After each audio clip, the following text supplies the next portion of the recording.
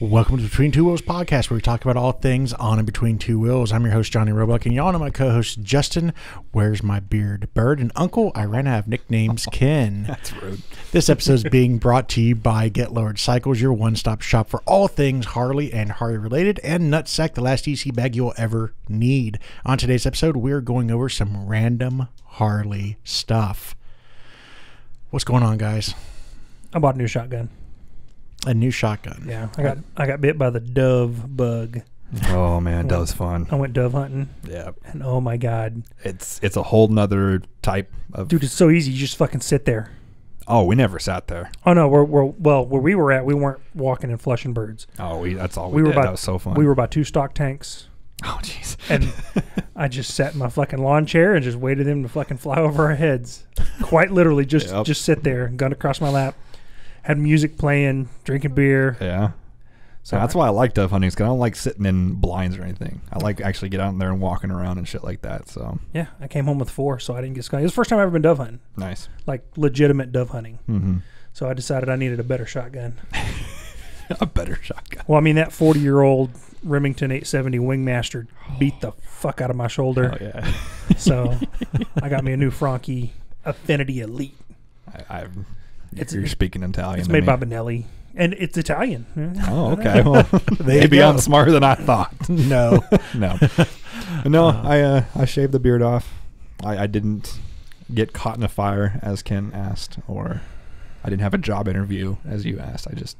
I rode dirt bikes back-to-back days, and it was fucking disgusting when I got home. And then the next day I was eating, and I was shoving mustache into my mouth, and I was like, oh, I'm fucking done. Yeah, sometimes It gets fucking annoying, dude. So annoying. But well, my problem was with soup or something like that. Like today, sandwiches are my big one. Today I had chili. Oh yeah, chili. So I'm having to hold my beard back so I can eat a spoonful of chili. It was weird though, because I'm so used to sitting at my computer, and if I look down at my phone, I'm used to it touching my chest, but I don't feel it anymore. It freaks me the fuck out. So this is an episode about Harley. Yeah. It's interesting. Is it? I ride a Harley. I ride one too. So did you know that the Livewire production was halted? For 16 hours? It was a couple days or something like that. Whatever. So turns out the speculation on it all was great to read online. Oh yeah, I can only imagine. Immediately, everyone was, because no one read the whole article. They read the headline. They read the headline, and then Livewire production halted for unknown reason or whatever. Oh, they should have never fucking produced it in the first time. I told you it was going to tank. Or battery started catching on fire or some stupid shit. No, so the charging system had some issue, so Harley-Davidson halted production just to find out that issue was on one bike. On the assembly line. Yep. Way to go, Harley. Yeah. Yep. Now, interestingly enough, they told all the people that had the Livewire already, so 3 people, they told all 3 of them that the bikes are safe to ride. Yeah. Just charge it at your dealership. You have to charge it at a dealership. Not in your home outlet. Yeah. I got asked about this on the live cast I did last night with some other motovloggers, and I said I would much rather them halt production, fix it before they go out, than have another, recall 1,000 to 100,000 bike recall like they did with everything else. Oh yeah. And I mean, I'm sure they would like it too, because those recalls are expensive as fuck for them. Oh yeah. So, absolutely. not only for the actual cost of mechanics and parts and all that, but the negative. All the negative press. Yeah. Negative now, press. They did get some negative press, but I saw this first on the Wall Street Journal. Of course. It popped up. It's a tax bracket right there. Jesus. I get the San Antonio News Express or whatever it's called. I get Twitter. Only on the weekends. So speaking of Twitter, since we're all about sidetracking on this episode. Absolutely. So I was in San Francisco this week. I'm sorry. And staying on the 8th floor downtown of my hotel, all of a sudden it's 9 o'clock at night or something like that. The entire fucking bed starts shaking. I was like, what kind of fucking hotel is this? And then did you put a quarter in it? And then the entire room starts shaking. And the entire fucking building starts shaking. I was like, what in the fuck? And I try to Google it, nothing. I go look on Twitter. Sure as shit, a small little 3.2 magnitude earthquake just went through like it's nothing. I want to experience an earthquake so bad. They have earthquakes here in Texas. I've never felt one. I've never experienced one. No. I want to so bad. So one of the other guys I was traveling with, he was up on the 30th floor, and there's our podcast pups. Yeah, studio dogs. Gotta love them. He just said, "Fuck it." He's like, "I'm on the 30th floor. There's nothing I can do. You're just done die." At that point. Yeah. But yeah, it turns out that if it's not above like a 6, they don't even mention it. Someone must have rang your doorbell or something. Or the wife's home. But yeah, so Twitter is how I found out about an earthquake happening. I kind of figured it out. Was that your first earthquake? I would hope you'd figure it out. You being, an adult with a brain. What's happening here as I rock back and forth? When it first happened, I thought, because my room was right next to the elevator, and I thought maybe the elevator just had a bunch of people in it or something and is shaking as it's going up. Okay. And I was like, that wouldn't shake my bed. Yeah. I can see that shaking the TV or something, but not the bed and then the entire fucking room. That's how earthquakes work? Yeah, it's crazy. But yeah, when I got into the office the next morning, I was like, okay, did any of you guys feel that fucking earthquake? And then everyone's like, oh my God, yes. And now none of us are, none of us are Californians.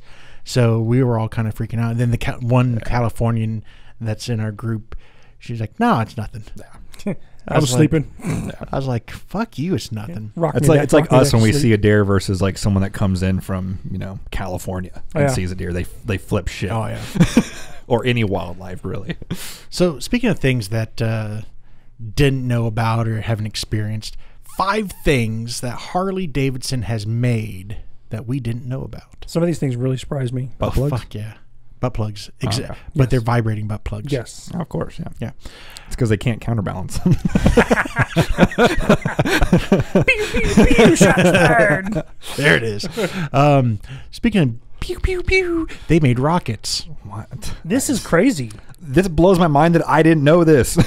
So from the 1960s to the late 80s, Harley Davidson, under AMF, created the LR-64 drone rocket engine to help the U.S. military simulate ICBMs. And we all know in that time frame, they were simulating Russian ICBMs. I actually did find out why they halted production of them, though. They were leaking too much oil. I see what you did there. Thank you. But really, I mean, nearly 30 years. How do you get into, how does that bridge the gap? Like, I can see, when Mitsubishi sells cars and TVs, it's electronics. It's electronics technology, manufacturing. And they also have IT services, like IT consultants. How the fuck do you go from making motorcycles to rockets? Those don't go together at all. Yeah. Aside from the fact that it's physics and engineering. So AMF is a conglomerate. Yeah. So they have their hands in a little bit of everything. Bowling alleys and shit. Yeah. So thinking about it alleys. from that standpoint, they probably had some rocket engineers for something they were doing. We don't want them to work on the fucking motorcycles, but they can fucking and if they would have had the rocket scientist on a fucking motorcycle as opposed to creating Russian knockoffs. You know what happened is some fucking rocket scientist, he'd gotten fired from his job and he came to work for AMF, and they were like, we build motorcycles. This isn't rocket science. And then he said, hey, there's a very lucrative military contract. And a lot of people don't know this, but Harley Davidson's been in bed with the U.S. military since World War I. Well, yeah. World War I. The military is a whore, so. Well, true. They just fuck everybody.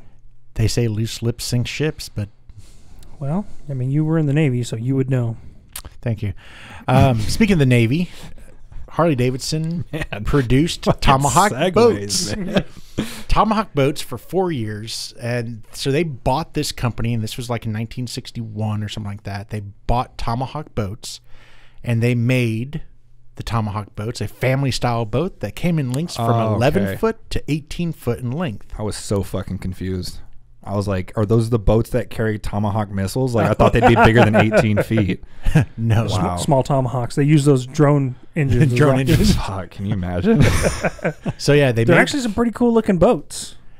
They are. I mean, they kind of remind me of the I gotta look it up now. really classy, but they're not the ones. But the shape of them, Yeah. the really classy boat you see in James Bond. Yes. Yeah, Yeah. that's kind of the Well, I mean, shape that was of them. that was that era. Yeah, So I mean, but yeah, 11 to 18 foot boats. Now, due to the need of fiberglass in Harley's other projects, they discontinued the boat. which I think that's kind of weird. All these boats look exactly the fucking same to me. Well, Well, I yeah, mean, they are. they're 11 foot, 12 foot, 13 foot. Yeah, these weren't like speed boats or ski boats or anything like that. I'm sure you could probably pull some skiers with it, Probably. but yeah, they're just family kind of cruisers. Yeah. So that's the connection. Cruiser There it motorcycle, cruiser lake boats. boats. And Yeah. the demographic is middle-aged white males. Yeah. I mean, that's their marketing. Still. All they had to do was change a fucking logo. We're like, all right, send it to Spot the on. same exact places. All those magazines, yeah, same ones. Yeah. Something else they made. Golf Weekly. Close. Close. The 4-car, not the foreskin, the 4-car. Oh. So who needs a sidecar when you can put your gear and people in front of the rider? From 1913 to 1915, Harley Davidson produced the 4-car for commercial delivery vehicles. Oh, I know what this is. This thing had a 600-pound payload capacity where the steering was connected to 2 front wheels. So in essence, this is like the earliest version of the Can-Am Spyder. Yep. Yeah. But you had a much larger trunk, if you will. Yeah. This is the one they talked about on Harley and the Davidsons. Yes. Yeah. Yep. But wasn't it Ford that ended up stealing the contract or something like that? If I remember the movie correctly. Or I don't remember. I haven't show. seen the movie. No. Don't waste your time. It's fucking garbage. Oh, damn. Sorry for anyone who hasn't. Spoiler alert. It's terrible. But yeah, so they made these for 2 years to help, I guess, increase the commercial use of motorcycles. They were going for that military contract, if I remember correctly. Probably. That's what they really I mean, wanted hey. it for. You know, at least it makes sense. It stays in line with motorcycles, unlike a fucking rocket engine Yeah. and a boat. Yeah. Well, if y'all like that, you're gonna like my next one. Dude. Lawnmower engines. I'm telling you, man, they're just sticking with the same demographic. Yeah. So They need to sell white sneakers, man. They'd been perfect.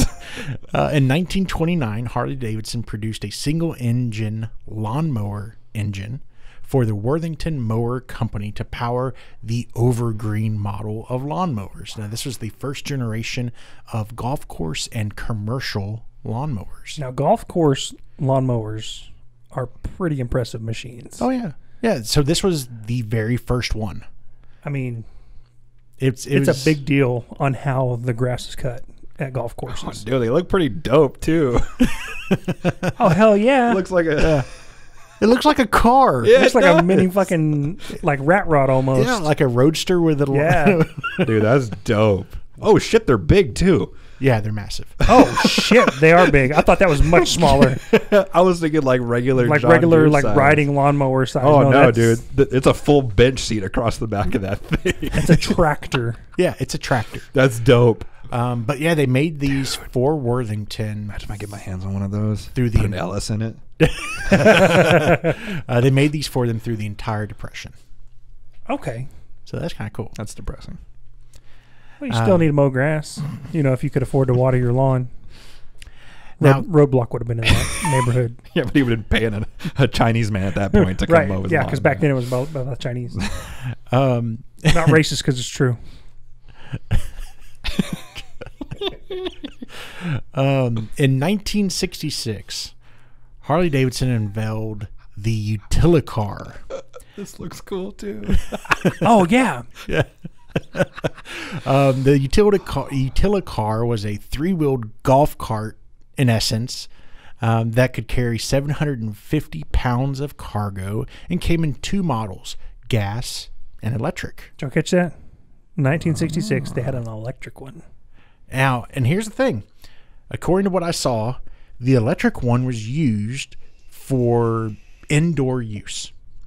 They made it so that it could be used in Factories. major factories, Okay. so it wouldn't have all the smog. and it probably ran a lot better because it wasn't leaking oil everywhere. Yeah. Yeah, for sure. But the gas-powered Somebody one, would always want to change the exhaust to make it louder. the gas-powered one could get up to 35 miles per hour. Oh, shit. Damn. Yeah. Not bad for a golf cart. I mean, you got to think, and those things are still, I mean, obviously, it's 40 years later, but still using that same shit. Yep. You go look in factories, and I mean, most golf carts have 4 wheels now, but still, they're still used today. Oh, yeah.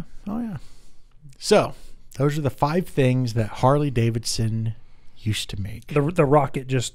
The Rocket still blows my mind. Yeah. I mean, at least I can understand the lawnmower engine, kind of the boat, and the Utilicar and their first, the 4 car. The tractor definitely makes sense. I can understand those, but the fucking rocket engine... I feel like every automotive or something like that has made a lawnmower at some point. Like that's how Lamborghini and Ferrari started. I mean, they made tractors. That's insane to me. Yeah. Well, that's a good pivot.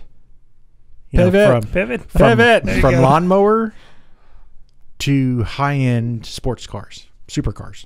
Yeah. Yeah. So, anyways, let's talk about this new branding that Harley's doing. Their new logo. Well, put that in quotations. Okay.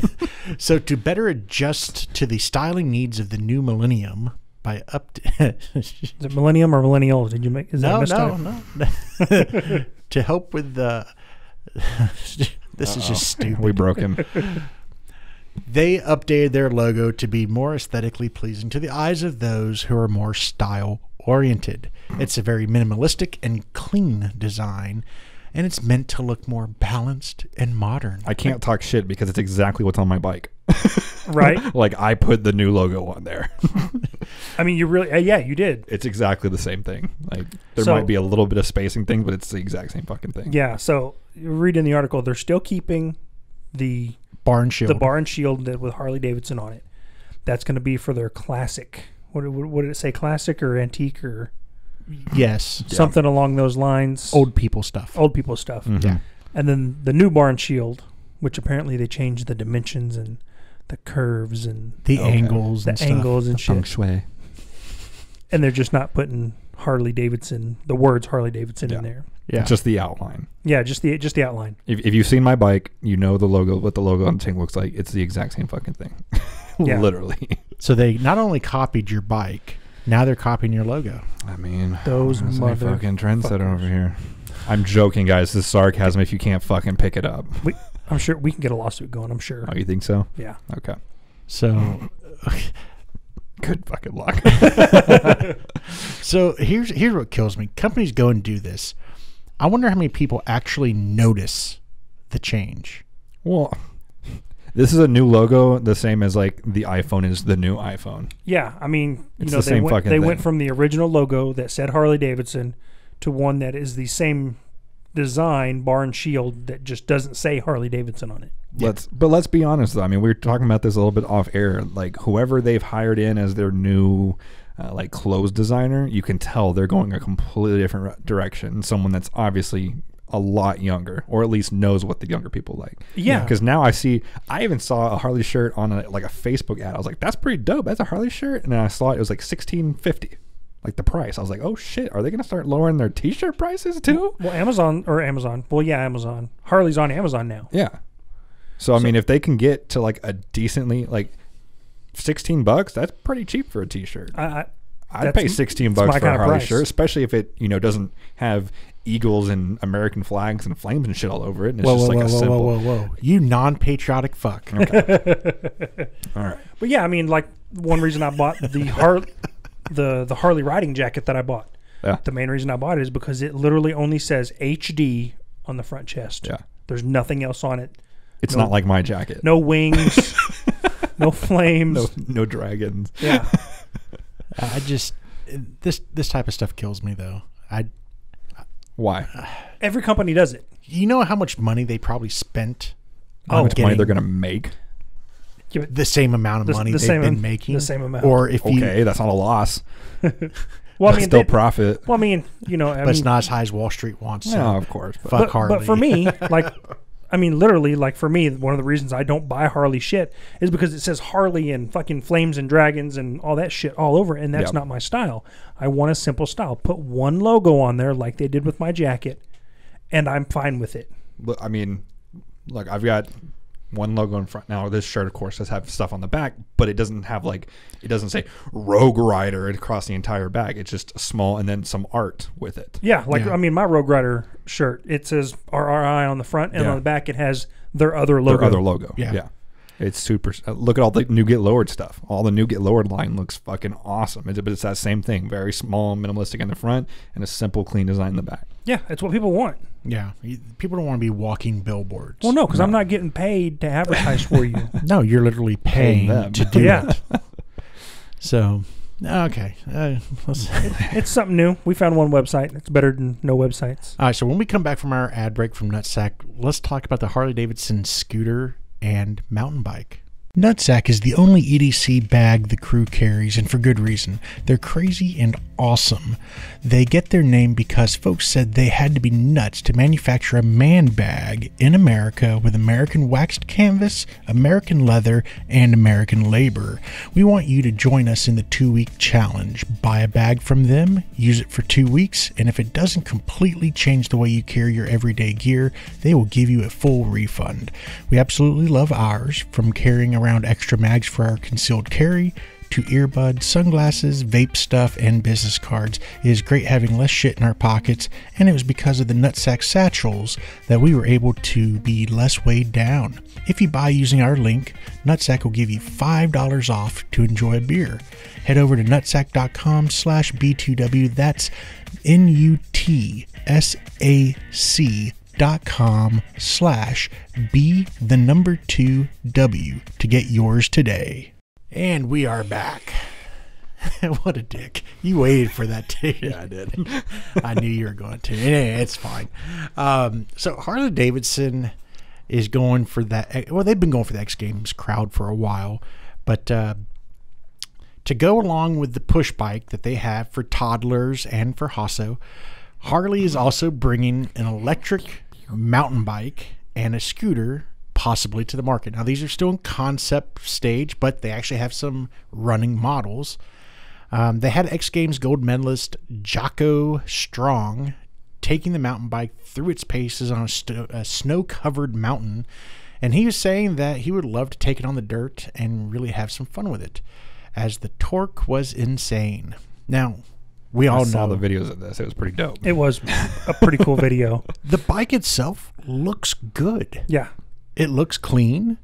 I don't know. Well, I'm not a mountain biker, but I don't know if I'd want that kind of engine or that kind of torque on a mountain bike. But for competitors and people who are doing some serious actual mountain riding, it might come in handy, especially going up the mountain. So electric bikes are nothing new. Right.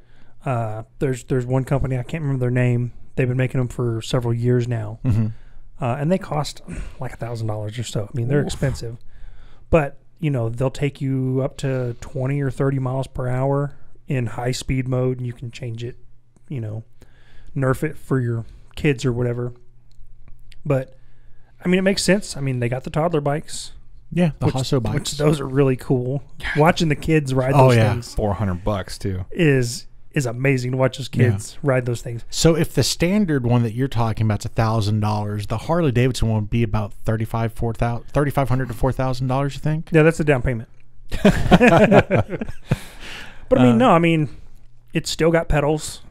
You know, so it's still functional. It's still bike. a functioning bicycle. It's super urban, but I mean, at the same time, you're not running into the issues that you're having with a electric motorcycle. Like, you're very less likely to get a ticket for parking on the sidewalk with an electric bike than you are an electric motorcycle. Well, because there's no engine in it. Yeah, and I know a lot of states, every state's very different, but I know a lot of them, as long as they're not producing X amount of kilowatts or whatever, you can even ride them on on the sidewalk or walking paths. Like in New York, they have like the walking paths for like the bridges and shit like that.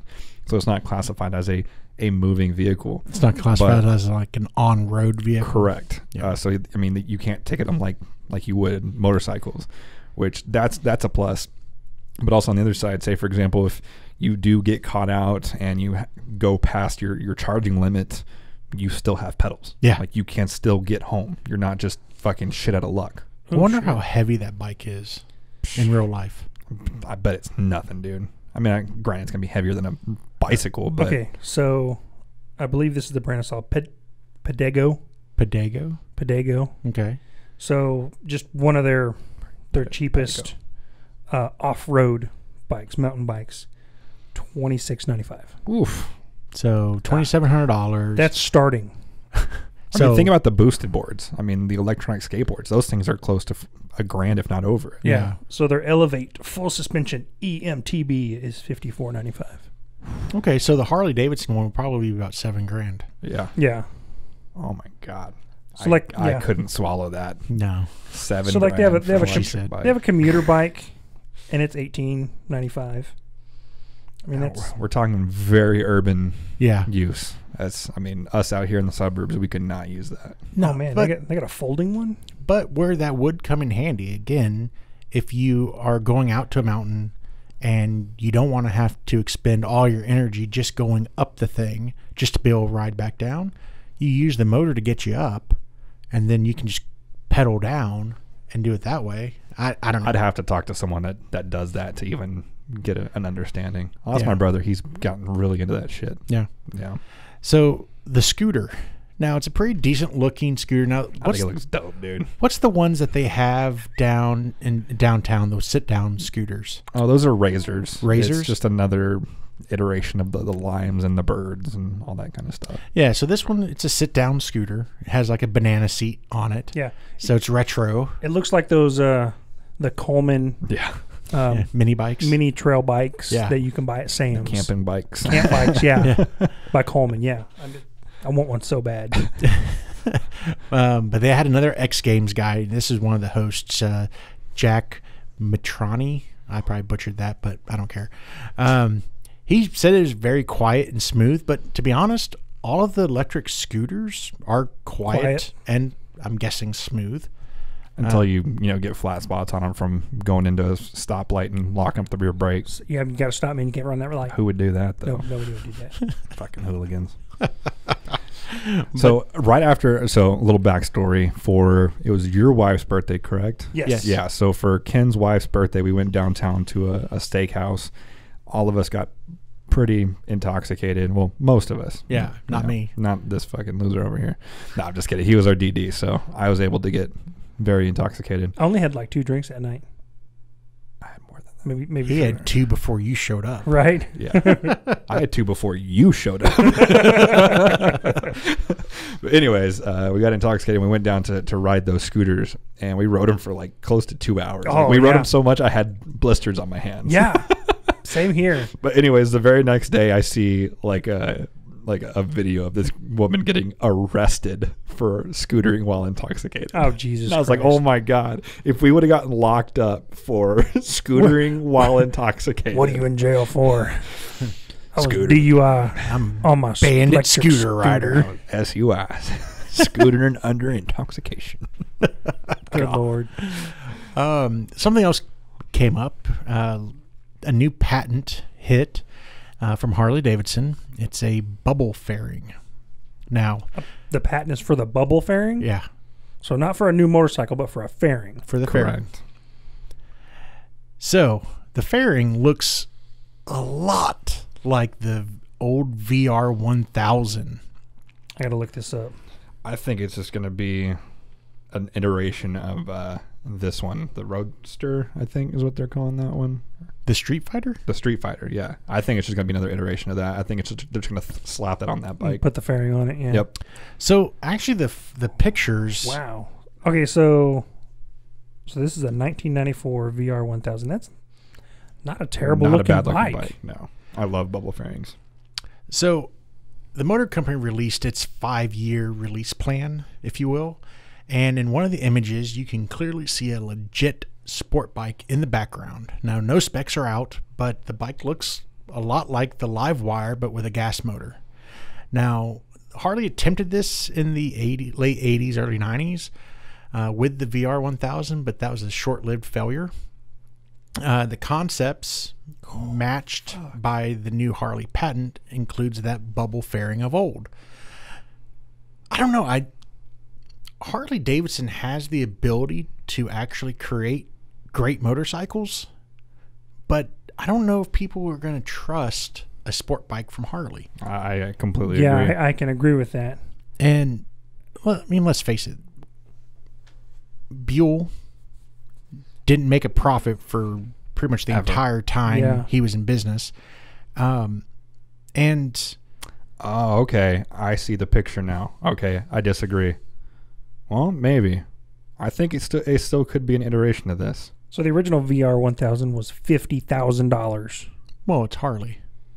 $50,000. Fuck. You can look at that picture and kind of line it up. They have the same major lines. Yeah. Maybe utilize the same frame. It might be a different bike, same frame and the same family. But I think it's going to be tied along with the Street Fighter. Oh, so the Street Fighter and the Pan America are sharing very similar frames, very similar motors. I thought we discussed this already. I don't think they're sharing frames. I think they're sharing motors, though. I think they'll share motors, but probably have a slightly different frame. Yeah. I'd say quite drastically different. But we do know that they are going to a modular motor setup. Yeah, for sure. So we'll probably see that motor in that bike if they move it from concept to actual production. But I have to say the clay model of that Street Fighter looks dope. Like actually seeing it stand up and not over on its kickstand. I might get excited about that. Yeah, I've liked all the. It'll the come out pictures just about the time I'm done with the Chubby Shuttle, so it'll be perfect.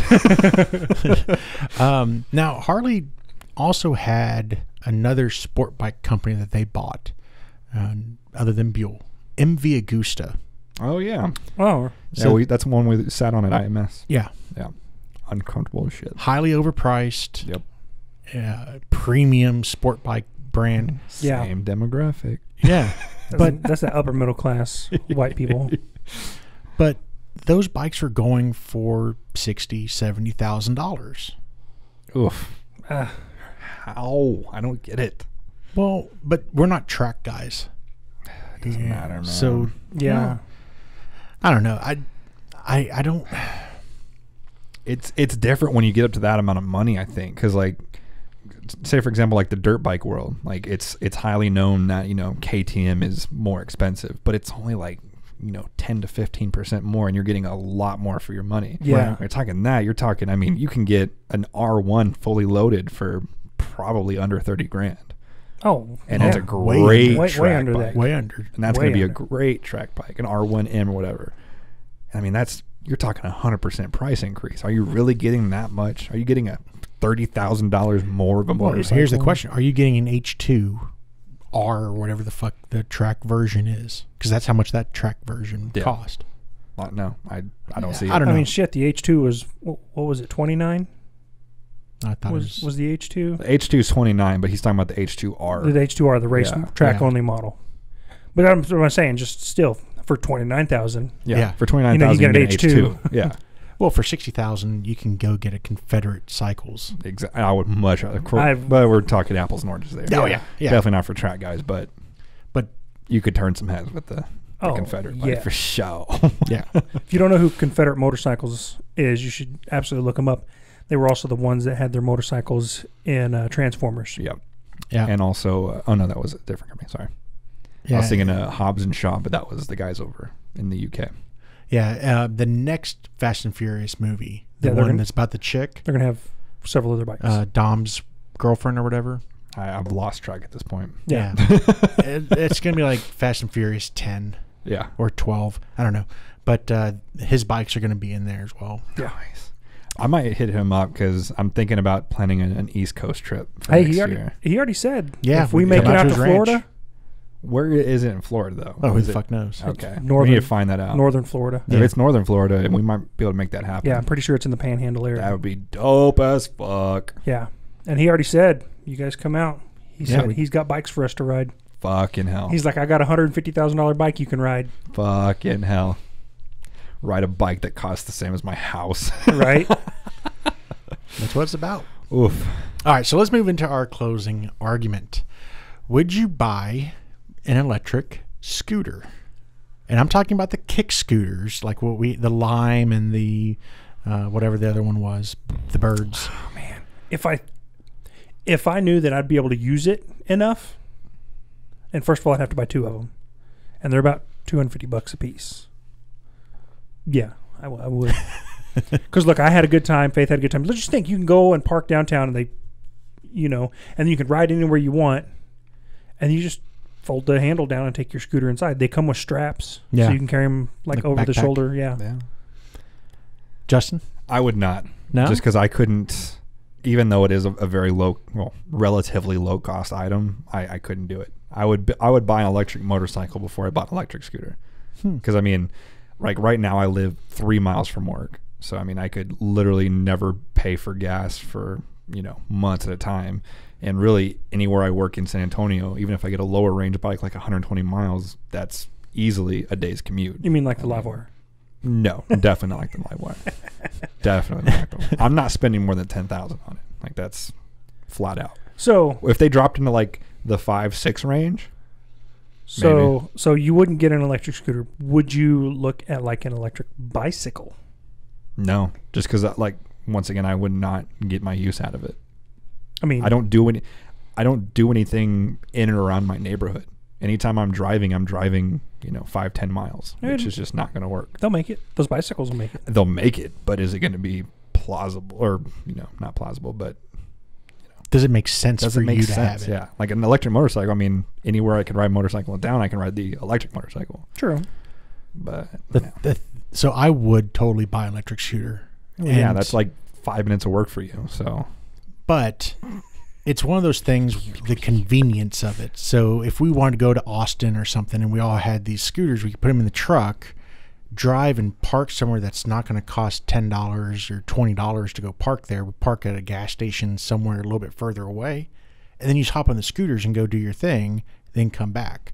And I've being in San Francisco, they're all over the place. Yeah. See, if I lived in San Francisco or something like that. Right. I mean, it's definitely for urban environments. Like living out here doesn't make any damn sense. No. But if I was commuting downtown, like say I went to my actual office, I totally, because I could go and park down at the bus station. Yeah, the park and rides. Yeah. And then absolutely. That makes sense. Yeah.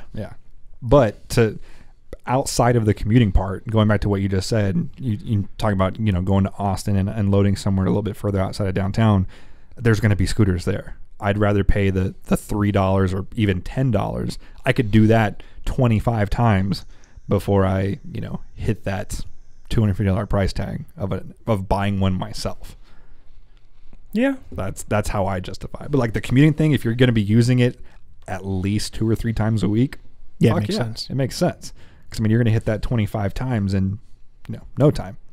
Yeah. So the company I'm doing work for, you go in, and it's a tech company, bunch of younger guys and girls with boosted boards, even the little mini boosted boards. Yeah, that thing's badass, dude. Dude, driving in downtown San Francisco is a waste of fucking time. It sounds terrible. The electric scooters, the electric bicycles, they even have kind of the same premise for motorcycles. You can go and get an electric motorcycle. Oh, hell yeah. And rent it. I don't know what the cost is, but yeah, you can hop on those things riding around town. They're everywhere. And being California, they lane split. You do whatever you want to do, and pedestrians have. We were lane rights. splitting on our scooters. People are not happy about that either. Not happy about that, which is so funny because it's like I could be walking right next to you and be passing you, and it'd be no big deal. Yep. But because I'm doing it on the street, you think I'm cutting in front of you. Yep. People are fucking stupid. Thank you for tuning in to Between Two Wheels podcast. To see the show notes for this and all of our episodes, to find links to our social media and Patreon page where we are raising money for Project Clean Slate, head over to our website at www.between2wheels.com. The 2 is spelled out TWO. On behalf of Justin, Uncle Ken, I am Johnny Roblox saying, be yourself unless you're a jerk. Then be someone better. Peace.